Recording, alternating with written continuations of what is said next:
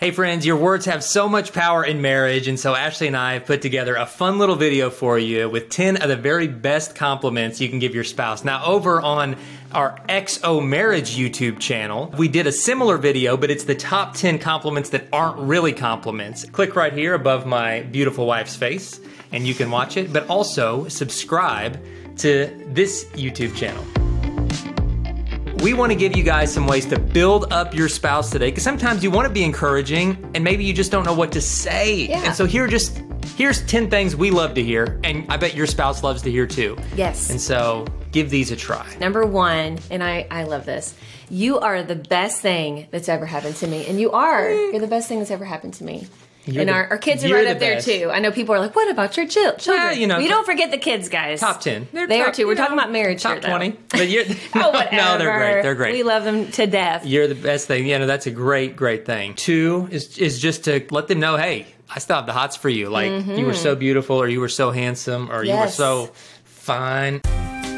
Looking good. I still got it for you. Number 3, you are such a hard worker. I know a lot of times when we hear the word compliment, we think physical. But really, I think the compliments that stick even more and mean even more to us are non-physical. Recognizing hard work is it's so important in marriage. Yeah. To add on the 2 potentially most powerful words in marriage that don't get said nearly enough. Thank you. Thank you. Or I appreciate you. Thank you for all your hard work. Thank you for what you do. And we found so many couples don't do this. Thank each other. Appreciate each other. Those words mean so much, guys. So very much. Number 4, you are hilarious. Yes. Like, I love it. You just make me laugh. I love your jokes. I love your stories. I always have told Dave, I feel like he's made me funnier, because he'll sometimes stop me and say, that was really funny, sweetie. Yeah, like, you get me all the time. You know, I'm like, and I'm like, good. I'm only funnier because of you, because it's true. I feel like you've gotten me, like, over the years, you just taught me how to find the humor in things. And so anyway, I love to hear that. And I tell you that all the time because you make me laugh every day. So stop it. It's great. Cut all right. it out. Number 5, you are such an amazing mother or father. You know, if you're parents, you want to hear this, because especially on a hard day when you feel like you've blown it, it's really good to hear that. Especially when I was a stay-at-home mom and you'd come home from work and I'm feeling like it's just been a rough day, or I lost my temper, and he would look me in the eyes and say, you know, you're just such a great mom. You are. And I tell you, you're such a great dad because you are. And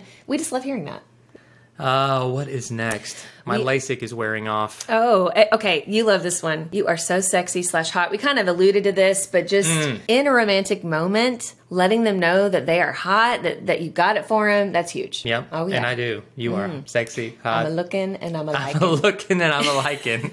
You always amaze me of how you do what you do. When we got married, we almost danced to this song. I don't know if you remember this, but there was a very popular country song that went pop, and it was called Baby, I'm Amazed by You. I love that song, and it made me think of that. So, all right, number 8, you are so thoughtful. I think it's really important to recognize when your spouse has been thoughtful and has done something where you can see that they put some thought into it. I know for us, you know, Dave bringing home stargazer lilies to me shows that he thought about me that day, because I'm a huge flower person. I know some of you watching are like, well, they're just going to die. I don't care if they're going to die. I love them for the, you know, we're 5 gonna die days too. I have We them. still want to, like, be our Exactly. best, so. But I mean,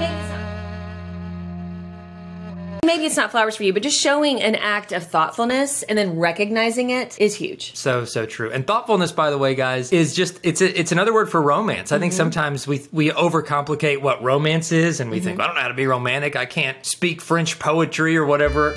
And it's not that. Romance is really just another word for thoughtfulness. It's doing those little things that let your spouse know you're on my mind. Right. And I want to surprise you and please you and learn more things about you. And that's romantic. And so look for ways to do that. And then compliment your spouse when they do those things. Like Ashley said, Yes, you're so yes, thoughtful. yes. Number 9, I just love being with you.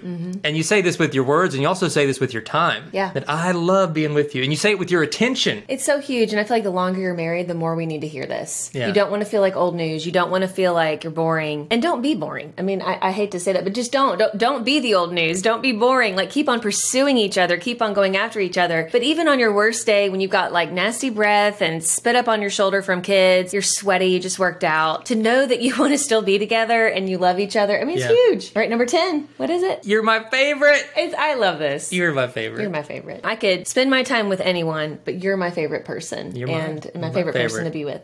So. She's giving me those eyes like she wants to make out. She's coming in for it. Oh my gosh. So. Too much.